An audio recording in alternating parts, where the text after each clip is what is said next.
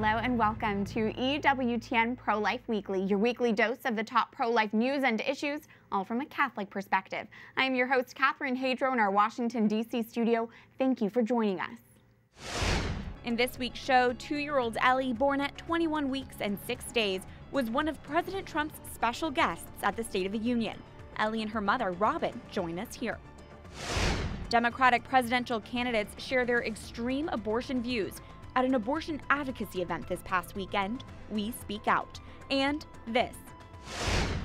You're turning emptiness into fullness. He's an award-winning Christian music artist. We hear how Matt Hammitt put his faith in action when he defied doctors' advice and did not abort his son. But first, our top story, the Senate Judiciary Committee held a hearing this week on the Born Alive Abortion Survivors Protection Act. This hearing is about babies that are born alive, surviving a botched abortion attempt, and whether or not they should be provided the same level of medical care that would be provided to any other baby at the same gestational stage. That's Nebraska Senator Ben Sasse, who chaired the hearing and sponsored the Born Alive bill in the Senate. The bill would require newborns who survive botched abortions receive the appropriate medical care for their gestational age. This week's hearing comes after the bill was stopped by a filibuster in the Senate last year, despite receiving bipartisan majority support. Senators used the Born Alive hearing as a chance to voice their support or opposition to the bill. I believe very strongly that we should control our own bodies in connection with our faith and medical ethics.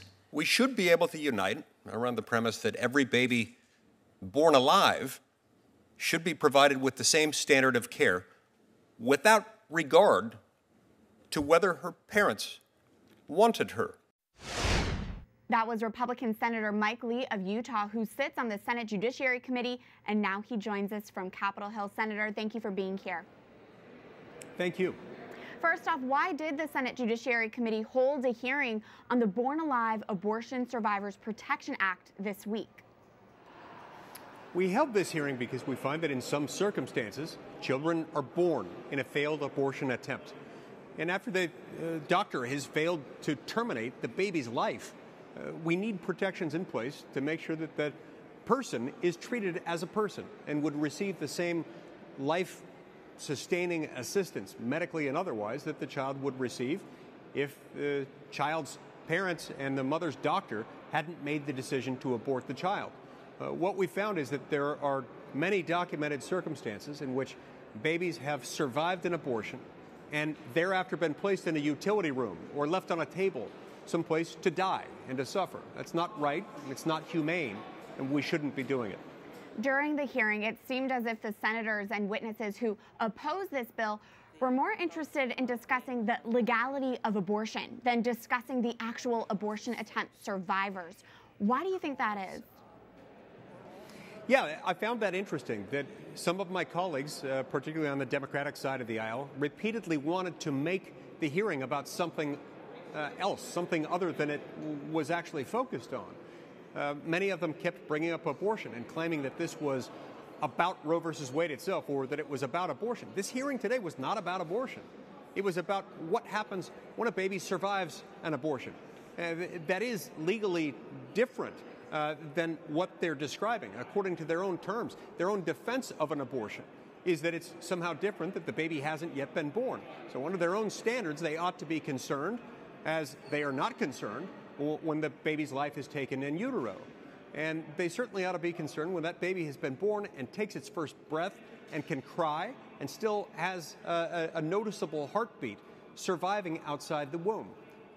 We ought to be concerned about that, and we ought to prohibit the medical neglect of an infant born alive following a botched abortion. Opponents of this Born Alive legislation often argue infanticide is already illegal. But Senator, can you explain how infants who survive abortion attempts are not protected under existing law? Well, first of all, if infanticide is already illegal, then they shouldn't be worried about this. It begs the question, what are they so concerned about? Are they really trying to defend the practice of abandoning a recently born baby simply because that baby was supposed to be killed through an abortion? and allowing that baby to suffer? I think not. I can't imagine that it would be. Now, it is true that a number of years ago, Congress passed another piece of legislation declaring that a child born after a failed abortion is in fact human and is in fact alive. But it didn't contain any penalties for health care providers that facilitated the abortion and then neglected the baby thereafter. That's what this bill is designed to cover. One of your fellow senators on the Senate Judiciary Committee is Minnesota Senator Amy Klobuchar. She's currently running to be the Democratic nominee for president and was not at this week's Born Alive hearing, but in an interview with The View this week, Senator Klobuchar said, quote, "There are pro-life Democrats and they are part of our party, and I think we need to build a big tent." In light of these comments, what would you want to emphasize to Senator Klobuchar about the Born Alive bill, considering she voted against it last year? Yeah, so I'd say to Senator Klobuchar, I'd say to all of my colleagues, if you want to build a big tent, that's great. And that tent doesn't even have to extend into what they seem to regard as this zone of protection around abortion, because this bill doesn't even deal with abortion. It doesn't restrict the performance of an abortion. It simply says that when you try to kill a baby through an abortion and that baby is born alive, you shouldn't pretend as if it's not human. You shouldn't dispose of it as if it were medical waste. You shouldn't take that baby and hide it in a utility room waiting for it to die a slow, painful, suffering death. I don't think that's either Republican or Democratic. I don't think that's either liberal or conservative. It's simply a human instinct. And any society that's not willing to recognize that has got a huge set of problems to deal with. Senator Mike Lee of Utah, thank you for your time. Thank you. For continued pro-life analysis, we're joined now by Marilyn Musgrave, a former U.S. representative for the state of Colorado and now the Vice President of Government Affairs for the Susan B. Anthony list. Thank you for being here. It's great to be here. Thank you. Congresswoman, first off, can you speak to Senator Lee's pro-life leadership? What a hero. I mean, you think about what he's done this week. I think about a statement he made in that hearing. Wantedness does not determine humanness.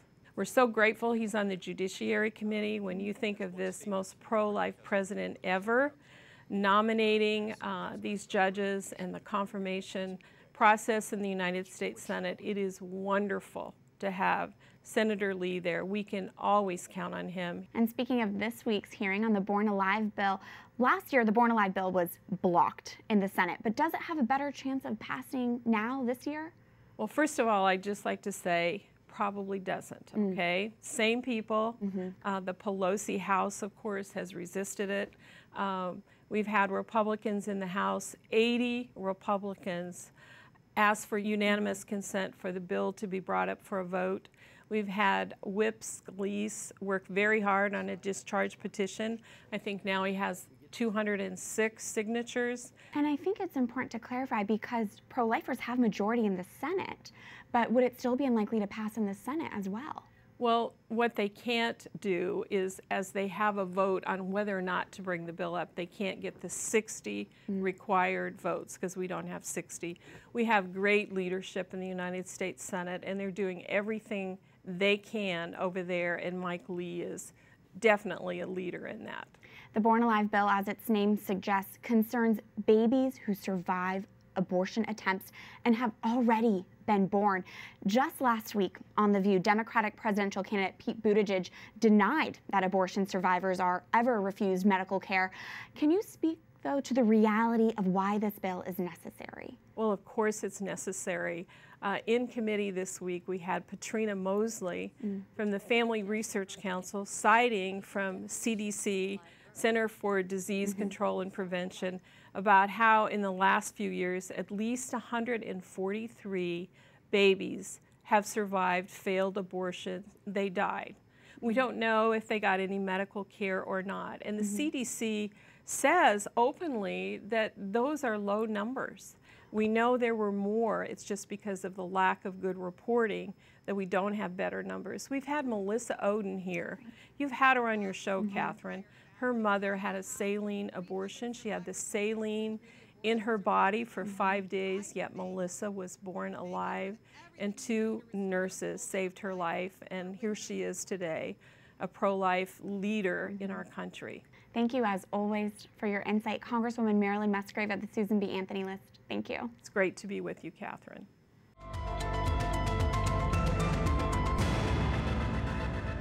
The pain-capable Unborn Child Protection Act would ban abortion after 5 months of pregnancy, the point at which science suggests an unborn child can feel pain. This is common-sense legislation that would protect the most vulnerable among us.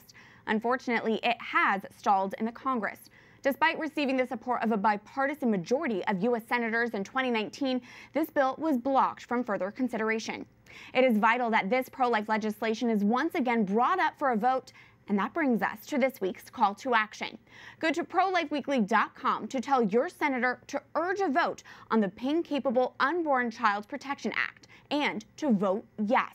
Once you get to ProLifeWeekly.com, all you will do is type in some basic information so we can connect you with your senator and you can send your pro-life message straight to them.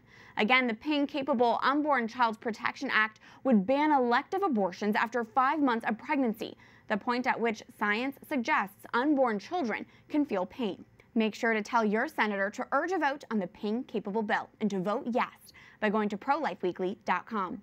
Turning now to our next segment, President Trump invited these two to be his special guests at the State of the Union last week, and we invited them to be special guests of ours this week.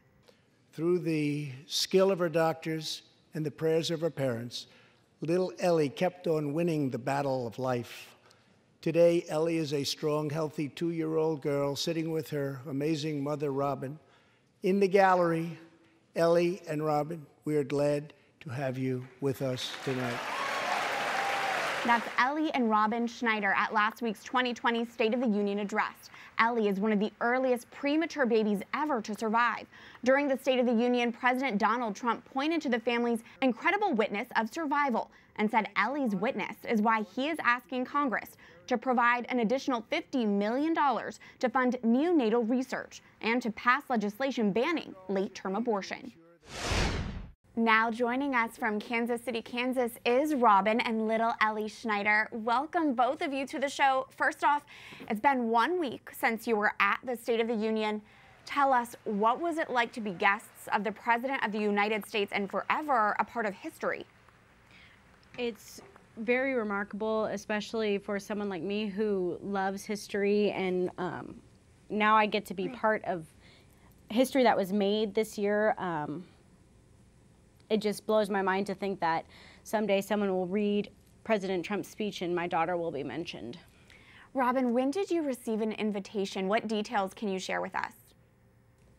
Well, I first heard from the White House they had considered bringing us out for the March for Life event this year. And then I hadn't heard anything from them. That was about the beginning of January.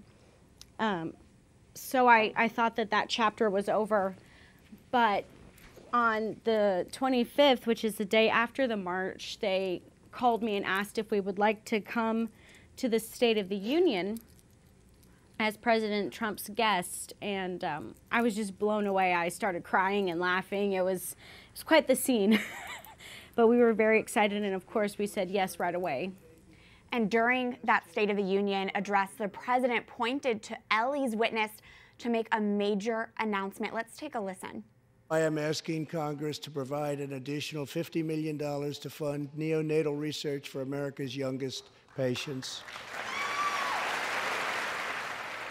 Robin, what went through your mind in that moment? I'm so excited because prematurity, I feel like, is not a forefront issue. People don't know that much about prematurity. They don't know about these babies that are born before they're supposed to be. And when he, all of a sudden, in front of the nations, in front of all of these people, talked about these preemie babies who have no witness, and talked about funding more research, which is what saved my daughter's life. I was in tears. It was so much for me. I love Ellie's singing voice. And Robin, last week you spoke with my colleague Tracy Sable on EWTN News Nightly and said Ellie's medical care totaled up to about $10 million. It is so difficult to wrap my head around that number, but Robin, can you speak to the reality of high medical costs facing families of premature babies? Yeah, thankfully, we were able to get assistance to pay for that.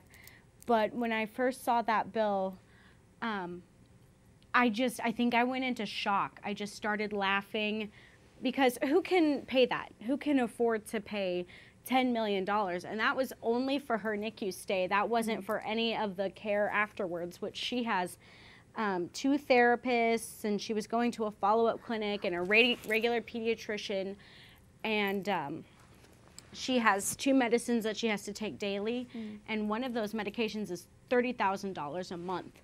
So preemies are extremely expensive, and under a lot of proposed insurance laws, they would be deemed as pre-existing conditions, which would mean parents would be paying for that out of pocket. And Ellie is one of the youngest premature babies ever to survive. Can you describe the condition of her health when she was born? She was not supposed to survive. She was only 13 ounces. She had no body fat. Her skin was translucent and broke apart when it was touched. You could see her organs through her skin because she was so tiny. And look at her today. I mean, she's so alive. She's moving and so alive today. I know. Yes. And finally, Robin, I've read that you consider Ellie's survival a miracle. Can you tell us more about why? When you go to a doctor and they tell you that your baby is going to die, there is nothing like the gut punch that comes from that. And when you go to 5 doctors and they all say the exact same thing, you begin to actually believe it. And, you know, she would have died if God hadn't sent us to the ultrasound tech when we did, if they hadn't caught the problem when they did, if we hadn't had the doctors and staff that we had, if the exact doctor at St. Luke's of neonatology hadn't been on call that night, she would not have made it. She should not have made it. All of the odds were stacked against her. If you try to use prematurity data on her, it doesn't work. The statistics fail. There are none. Her chance of survival was less than 0. And her chance of survival without major complications was even less than that. So the fact that she survived and has done so well, it's not comprehensible by a human. The only way you can explain it is by the hand of God. And not only has she survived, she's in the nation's spotlight. It's really an incredible story and witness. Robin and Ellie Schneider, thank you for sharing your family's witness with us. Thank you for having us today. When we come back. So we really had several months where we had to really wait and pray and trust. Award-winning Christian music artist Matt Hammitt shares how his family put their faith in action when they defied doctors' advice and chose life for their son. Stay tuned as EWTN Pro-Life Weekly continues after this break.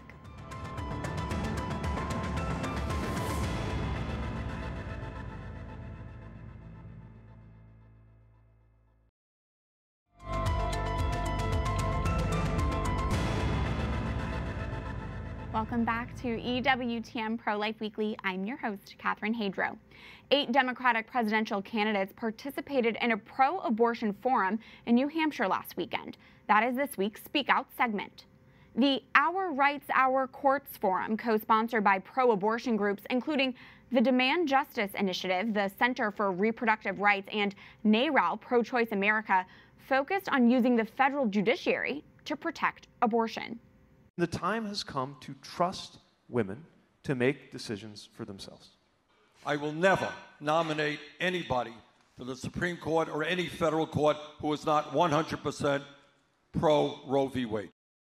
These Democratic presidential candidates dedicated the final Saturday before New Hampshire's high-stakes, first-in-the-nation presidential primary to emphasizing their commitment to abortion and Roe v. Wade.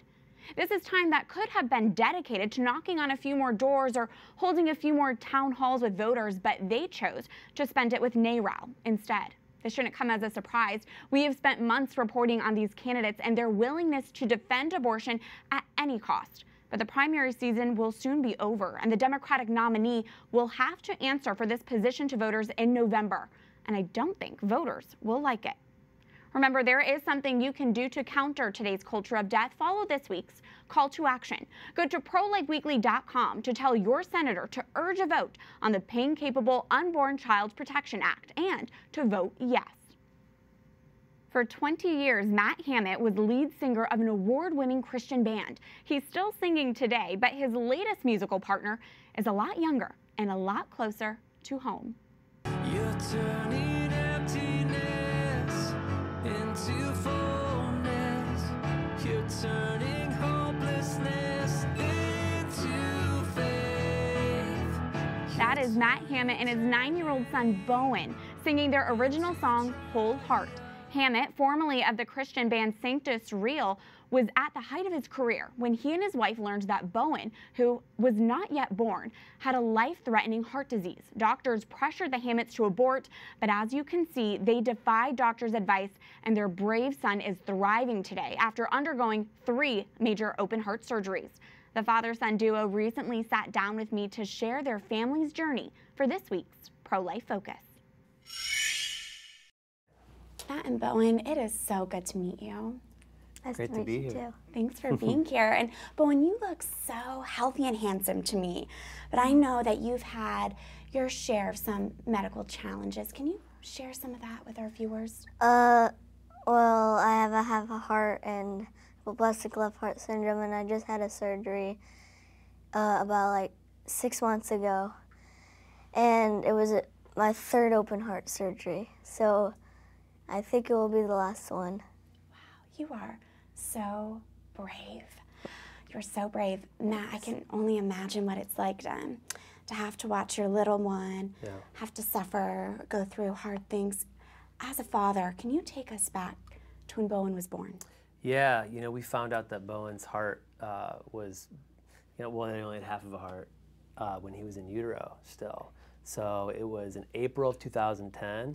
And he was due in September. So we really had several months where we had to really wait and pray and trust and just, prepare for when he was born, knowing that it was going to be a hard road. And I understand during the pregnancy, doctors were not optimistic. Yeah, that's an understatement.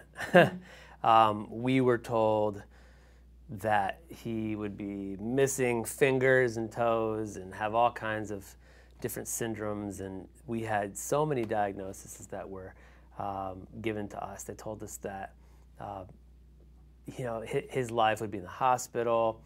The list goes on. And so multiple times from more than one doctor, we were told that it wouldn't, we should just terminate our pregnancy. And through that pressure, you obviously didn't listen to what the doctors were saying, because here is Bowen. And just to hear what the doctors were saying, but to see Bowen in front of my eyes, I mean, Bowen, what do you want our viewers to know about your life and your well-being? That I'm healthy, and that I'm glad that I'm out of the hospital. And I love it when he says I'm healthy. It's like that's his outlook. And that I'm living, and You're 3rd grade, you have 3 siblings. You have a full life. Yeah. It's so beautiful to see. The question that just came to mind is the fact that God did want Bowen here. He is here. That's right. What do you think that purpose is? Well, it's pretty wild to watch his creative energy and just the way that he lives his life. I didn't start writing songs till I was 15 years old, And Bowen, you know, is like writing songs all the time, and we even recorded a CD for him of songs that he wrote before his last open heart surgery. I'm just so proud of him because he loves to use his voice to share the story God's given him. What an impressive 9-year-old, wow. And what is your main message you wanted people to know with that CD? That it's like they're gonna be okay because I faced it, and people that have the same thing as me or anything they're going through, they're gonna be okay. And I understand you two are going to perform together at the pro-life group Save the Storks Ball. Yeah. Why did you decide to get involved with Save the Storks and in the pro-life movement? Yeah, so I met a guy named Joe Baker a few years back, and he just had this crazy vision, you know, about this mobile ultrasound ministry, and it was wild to watch the impact it was having on people. 4 out of 5 women who were stepping into these buses were choosing life. Speaking of you performing and sharing life-affirming messages through song, if you both would feel comfortable, could you share your gift of song with us and our viewers? You want to sing the first verse? Sure. I wish I had my guitar here. I'd back you up, dude. You ready? Go for it. You're so close to my heart, I can feel it. I hear your wind moving in my spirit. Whispering, come and find your healing. When I'm scared, I just keep on breathing. I know that I have a rhyme and a reason. I have the faith that it takes to keep believing. Good job, buddy. I think we have a future award-winning Christian artist right here. I don't doubt it at all. Matt and Bowen, thank you so much for sharing your story with us. Yeah, you're very welcome.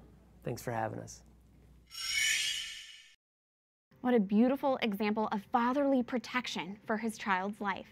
Well, that brings us to the end of this week's show. Before we let you go, I have some exciting EWTN Pro-Life Weekly news to share. When you tune in to the broadcast next week, you'll notice our show will look different. We are updating our studio and our graphics and giving EWTN Pro-Life Weekly an updated, fresh, bright, bold new look. I cannot wait to share it with you all. But until that special show next week, be sure to reach us at ProLifeWeekly@EWTN.com or connect with us on social media. Just search for EWTN Pro-Life on all the major platforms. And remember, life is a gift. Your life is a gift. God bless.